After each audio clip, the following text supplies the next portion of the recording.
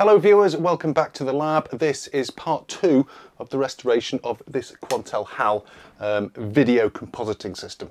Stick around, there's going to be some quite interesting things to see because I've made quite a bit of progress and have quite a few things to report. But first I want to thank my patrons for all of their support.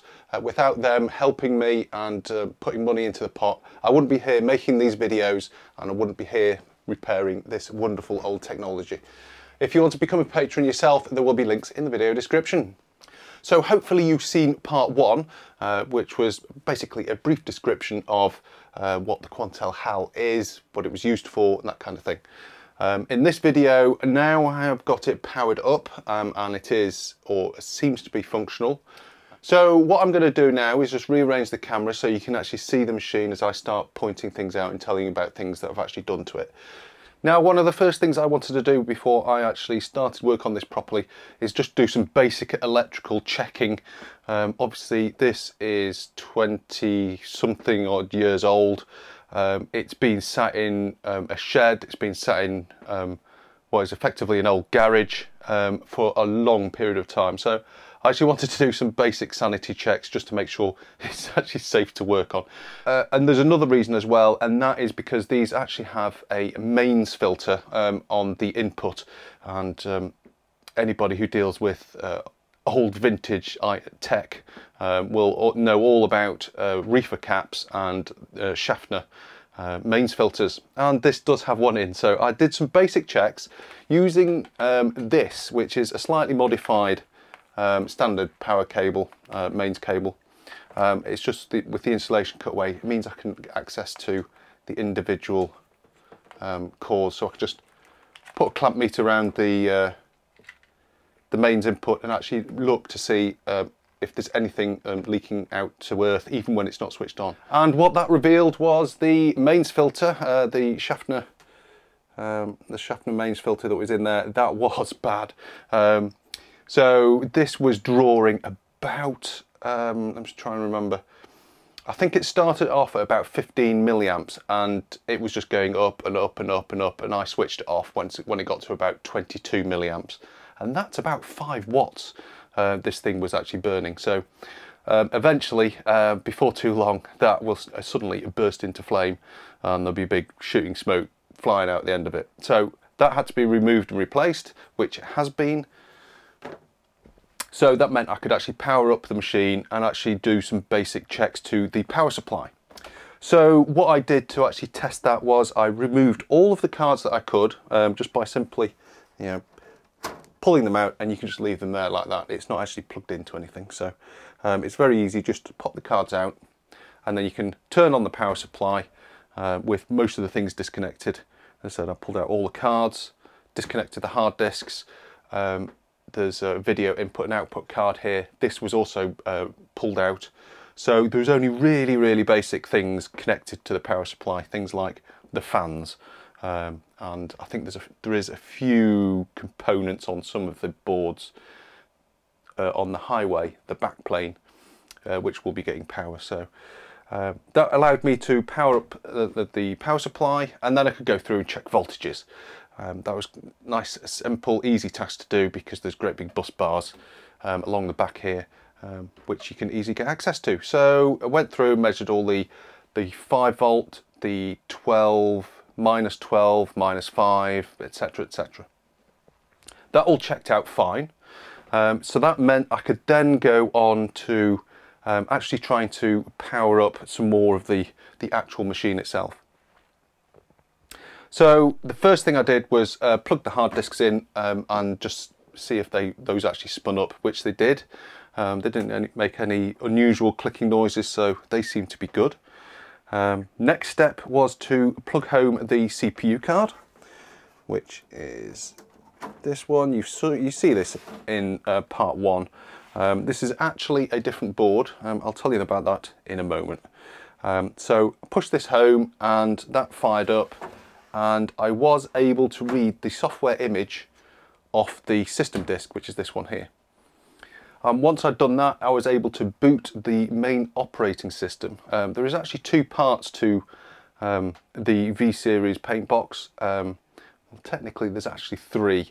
There is a ROM monitor on the CPU card, which is built into ROM. It's a very basic interface into very low level stuff on the actual CPU card, and from there it bootstraps the main software off the hard disk. That is made up of two parts.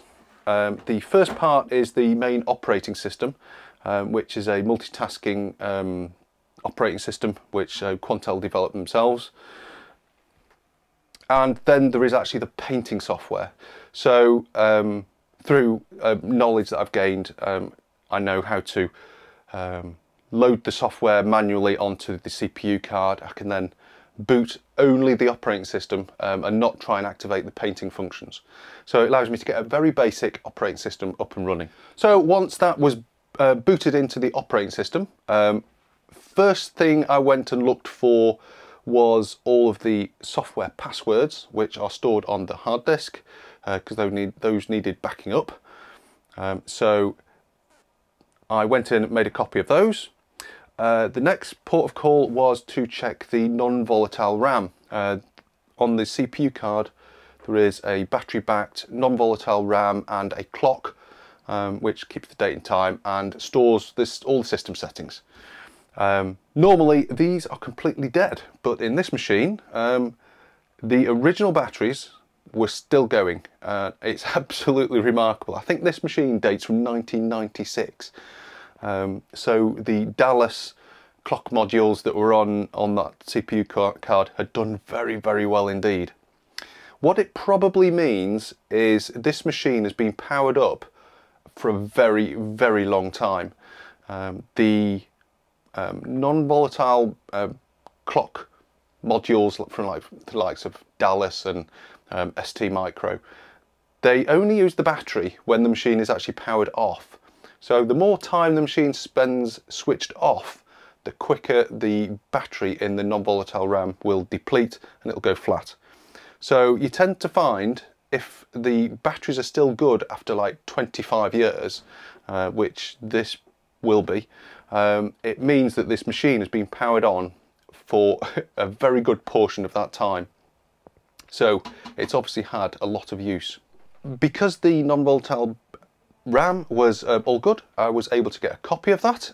So this is one of the first times I've actually managed to be able to get a copy of the proper settings and save them, and they can be reloaded later down the line.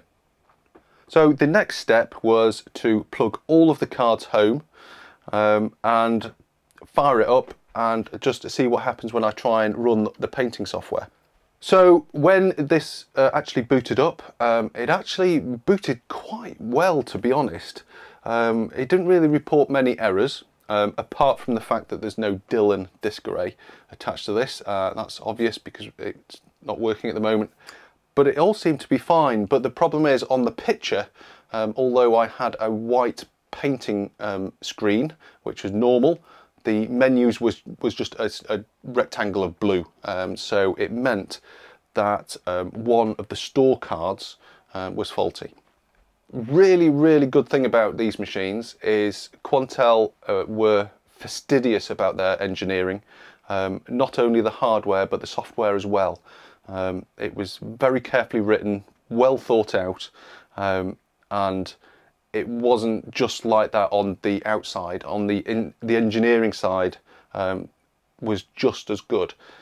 And what Quantel developed was a built-in test facility in these machines.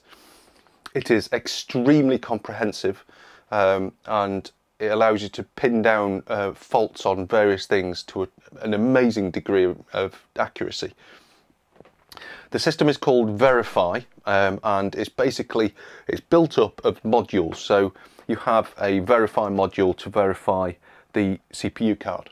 You have a Verify module for the disk store card, the main store card, the keying card, the router card. Each one of these cards has its own sequence of tests that it can actually go through. And I used that to have a look at the main store card, which is the card that holds the menus, which was all it was doing was just showing blue. So that just reported literally hundreds of RAM error problems. So that was obviously indicating that the card was absolutely dead.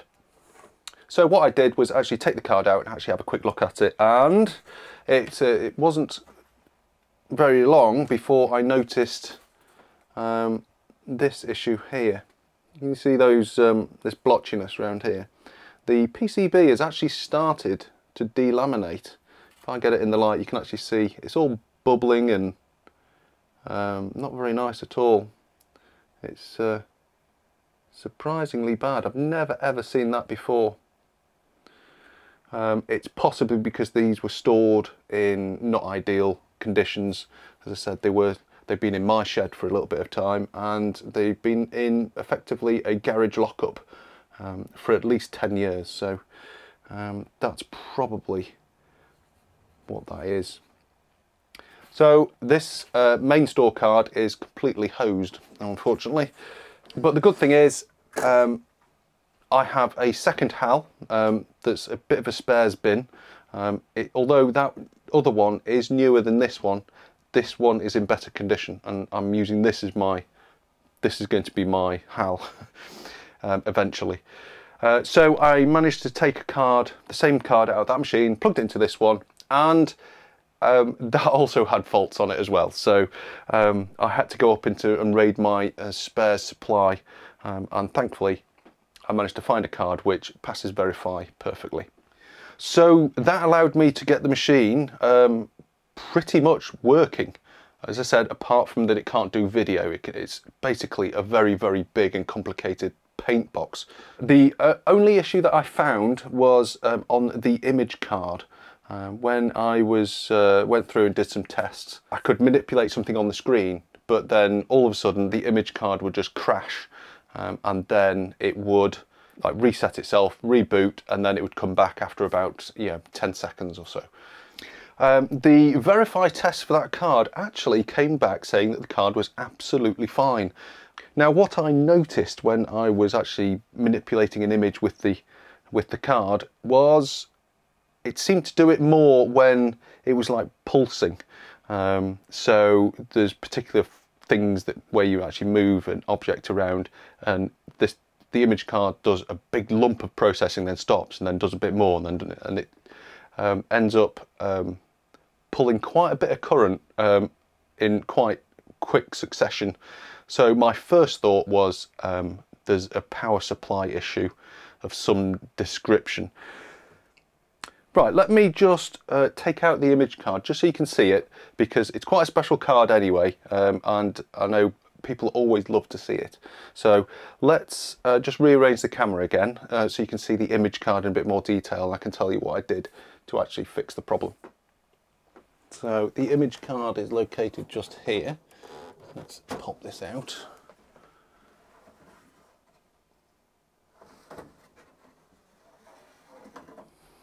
So as you can see, it's quite a remarkable board. This was designed by Quantel in about 1994, and it was part of the HAL Express upgrade. Now, one of the reasons why they did the Express upgrade is because HAL was still using the original CPU cards and the processing cards from Paintbox. And it meant that the processing of video was actually quite slow compared to the other machine that Quantel had, which was the Henry. Henry was far more advanced than HAL at the time, and could process video far faster than a HAL could. So the Express allowed them to speed up HAL a bit, and it actually uses some of the cards from a Henry to help in that. Now the image card was actually made to replace what was known as CAP, which was contour and perspective. It's a card which was designed to do 3D manipulation of images along with sizing and rotation and warping and all that sort of stuff. So this was designed to basically take some of the processing power out of Henry, put it into a cheaper package, and then put it into the HAL. So although you look at this and you go, that is not cheap, it's cheaper than a Henry. That's the critical point here. There's a lot of processing on this one single card, and overall it meant that it was a cheaper option than a Henry, and it still wasn't as fast as a Henry, but it was a lot better than the original HAL. So yeah, one of the remarkable things about this card is the number of FPGAs that are actually on here. They appear to make it look as if it's like massively parallel, and it is quite a parallel processing card, but it's not quite as parallel as you possibly think. There is actually 82 of these Altera Flex EPF 8282 FPGAs on the board, but they're sort of grouped together in a way. So there is a group of them that process the luminance information. There's a group of them that process addressing of the stores which are in here.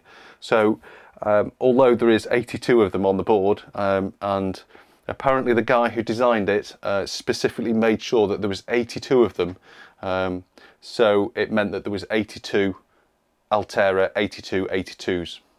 It's kind of a funny story. As I said, this does a lot of the video processing, doing 3D warps and spinning things around in 3D space and all that sort of stuff. There's actually two parts to this. There is the side that sits on the video input and output side, so it can talk to all the store cards and the other cards in the machine, and then there's the control section. The control section is actually like this bit here. This is an InMOS transputer. Quantel use these quite a lot on some of their cards. This is a completely separate little computer. It has its own memory, so this is a little bank of DRAMs. I think there should be 16 megabytes of RAM on there, which just runs a little processor here, which is connected to the CPU card by a special link. So during boot, the actual HAL operating system will load the software for this computer over the link and boot the image card. Then the image card can then talk to the painting software, so the painting software can say take this load of data and warp it in this way, and it'll program everything and then do the processing and then answer back saying it's done. That's basically how it works. So what did I actually do to fix it? Well, it doesn't take much examination to see. There is 1, 2, 3, 4, 5, 6, 7, 8 small SMD caps on here, and I figured these are 26 something years old.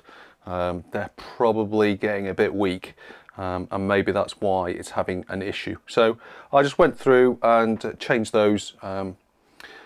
It didn't take long, it took about 3/4 of an hour to get them all off and replace them with new ones, and the problem went away. Okay, what I want to talk about next is the verify feature. I spoke about that earlier, and I tried to explain a little bit about how it actually works, and I thought it'd be nice to actually be able to talk about what it's actually doing, and it's actually a good way to give you an idea of what a paint box actually is. So, brief overview, you have all the dedicated hardware that does all the manipulation of all the data, which is either a static image or it's video. A video is basically just a fast series of static pictures, so they're both treated in the same way. All that dedicated hardware is controlled by the computer. The computer is that CPU card that I showed you earlier, and that connects to these cards and can tell this card to do a particular task. It can tell this one to do something else, and it can tell this one to do something else. And the way it works is when you say paint something, the CPU card is transmitting the pen location on the screen to these cards and saying the pen is at this location, I want you to paint with a particular brush into this portion of the frame store. and the hardware will take the brush out of the brush store and stamp it into the stores as per required. So there is a lot of communication between these different cards depending on what you actually want to do. So getting back to Verify, how does that actually work? The first thing that Verify does is to verify the disk and main stores. The way it does that is it writes data into the memory and then it reads it back. If it reads back the same as what it wrote in, then it declares the card is good. There's various other tests that it does do, but effectively that's what it's trying to achieve, is to work out whether the store cards are functioning. Once they are actually functioning, you can actually do some more interesting things. You may remember quite a few videos ago I had a particular machine in the lab that was gifted to me from Quantel, and it was a machine that allowed you to analyse the SDI video data and actually generate checksums based on the actual picture. Now Quantel actually built that into the actual Paintbox hardware, so on the video output cards you can actually generate checksums on the actual image data. So that means what you can actually do is, once you've verified that the stores are good, you can then put a set known picture or data into that store and display it and generate a checksum from it. If that checksum is good, you know then that the store is good, and you know that the video paths to the output is also good. So it's a way for you to slowly go through the machine and actually build up and say that bit's good, that bit's good, and you can check more and more of the machine. This is also true of things like the image manipulation cards. So you can take an image, place it into the store, and then you can manipulate that image in a known way that's going to generate a particular image, and that can be written into one of the other stores. So you can take a bit of data, you can skew it and bend it and all that sort of stuff, and place it into the store, and then you can create a checksum of it. If that checksum checks out, then you know that the image card is working. But you can actually go a bit more granular than that. You can actually just test specific functions, so you can test just size, or you could just test chrominance, or you could just test luminance or the key. So there's all sorts of variations on these tests that you can do to actually work out whether there's a fault on the cards. So the Verify feature was a stupendously effective tool, and it's built into all of the V-series machines. So these are two cards that you've probably not seen before. We have VidProc 2 and we have Key 2. These were borrowed from the Quantel Henry, which was their top of the line machine. Absolutely epic amounts of money to buy one of those. So they were taken from the Henry and used in the HAL Express, as I said, as an upgrade.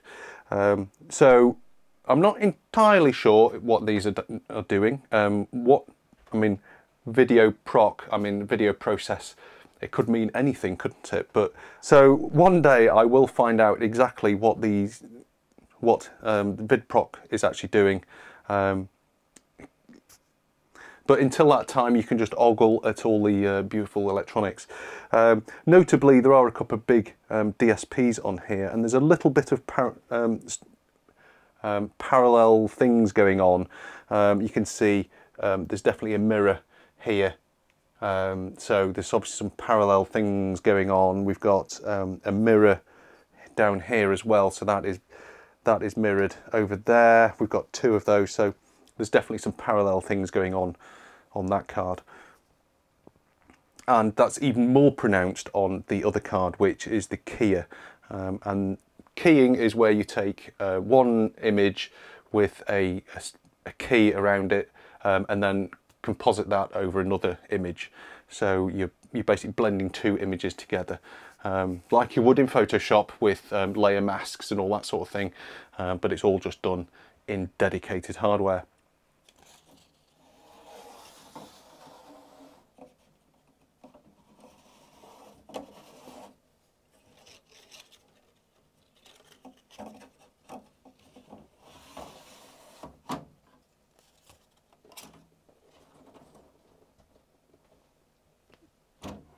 Right, I've got video capture set up. There will be a text display over the top while it boots up, just so you can see that while it boots up. And the camera is watching the front of the HAL, so you can see all the lights flashing away, because everybody loves that kind of thing, don't they?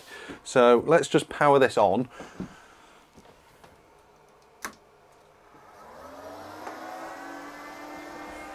And hopefully it will boot up.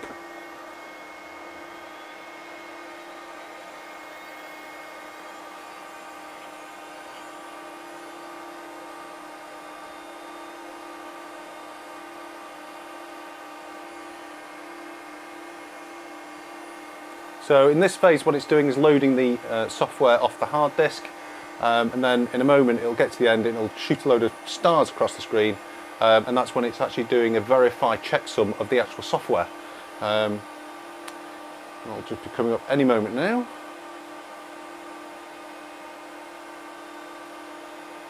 It does the checksum, that's fine, and then it starts the boot.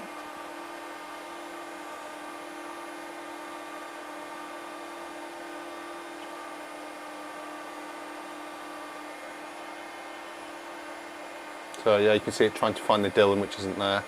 And at this point, it booted the main operating system, and it's now trying to boot all the painting software.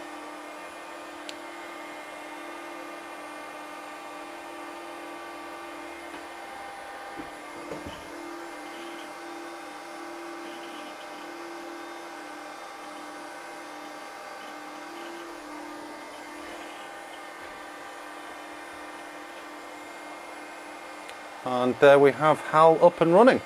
Excellent.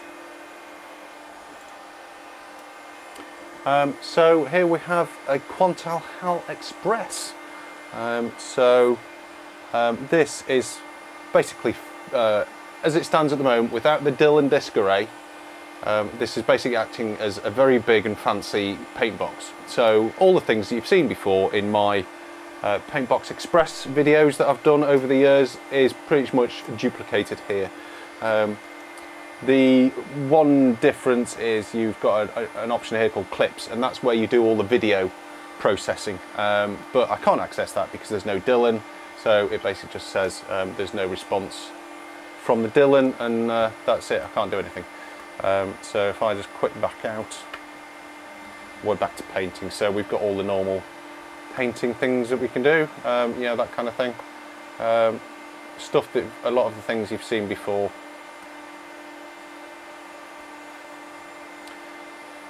Because this is the HAL Express with the Paintbox Bravo options, you've also got things like custom brushes. So we've just got a little star shape there, so you can actually create these yourself and actually do painting with them, like that. And there's various other quite funky features that you can actually do with the Bravo extras. In the full page menu, there's not a lot here. It's very much the same as Paintbox. There's a few things that are slightly different. We've got a box here called Advanced Compositing, and that is to do with the keying card that came from Henry. The Advanced Compositing is a feature that was on the Henry systems and has been brought over to HAL, so you can actually turn that on and off. So in effects and in the keyer, there is actually, this is the same keyer that you get in the Quantel Henry, so it was quite an advantage apparently. And you have all the transform effects functions in here as well, so you can do, there's so many funky things that you can do with these.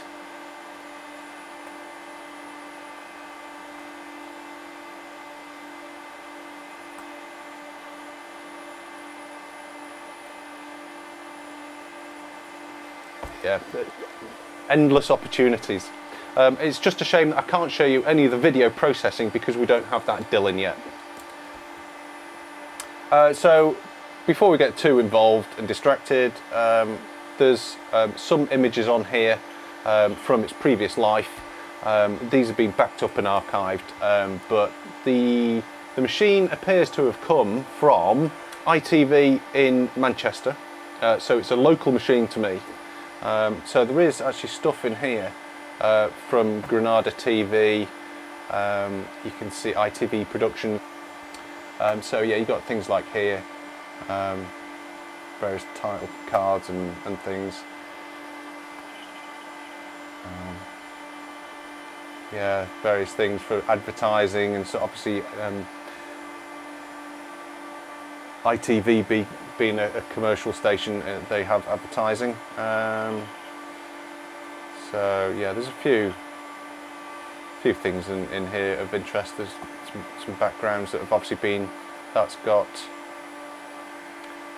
TGA at the end of it, so that's a Targa file, so that would have been brought in over the network from probably a PC or something. There might actually be renderings, I'm not sure. So let's find, so yeah, might give you some kind of clue to the things that it was used for.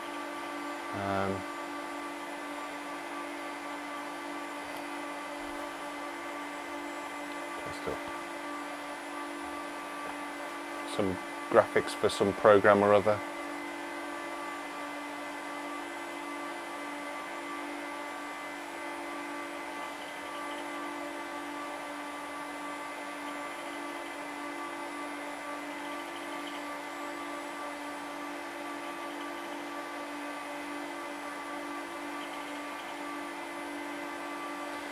I just love all these lights flashing away. I could actually explain a bit of what that's actually doing. To when I hit the down button, it needs to load in all the thumbnails for the video. Sorry, the cutouts. So what it's doing is it's loading that off the disk, passing it into one of the stores. It's then going into the image cards, getting scaled, and then placed onto one of the other stores to generate this image that I'm actually seeing on my screen. So there's a whole load of processing goes on when it loads the image data off the disk, processes it just to make up these menus here. So you can see here we've actually got some things from Ant and Deck. I'm not sure what they would have been used for. They're cutouts, so they're probably part of an animation. Let's just clear off some of this.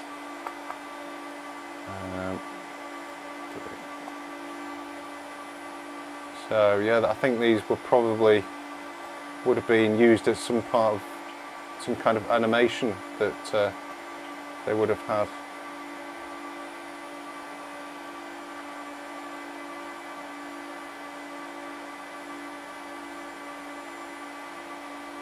So thank you very much everybody for watching part 2 of the HAL restoration. There will be part 3 coming along very, very soon. That is going to be looking at the video disc array which goes with this machine. Almost as big as this box, and it weighs just about the same as well. So there's going to be a bit of an adventure going into that one. So stick around and keep an eye out for that part 3 video for the DL disc array. So thank you very much for watching, and I'll see you on the next video. Bye for now.